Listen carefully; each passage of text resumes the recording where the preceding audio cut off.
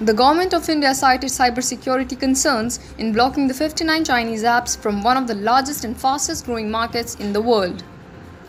The ban was imposed because the apps might have been used to harm India's defenses as well as send a message to China. India's Ministry of Electronics and IT has ordered to ban include ByteDance's TikTok, UC Browser and UC News, ShareIt, CM Browser, Club Factory, among many others.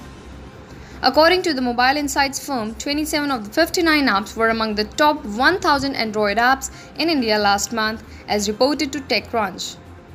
Many complaints from various sources were received, such as stealing of data and transmitting users' data in an unauthorized manner to servers that have locations outside India. Boycott China has been trending on Twitter in India, where people posted videos demonstrating the destruction of Chinese-made smartphones, TVs, and other products. ByteDance stated in a court filing that it was losing more than $500,000 a day when the nation blocked the TikTok app for a week last year.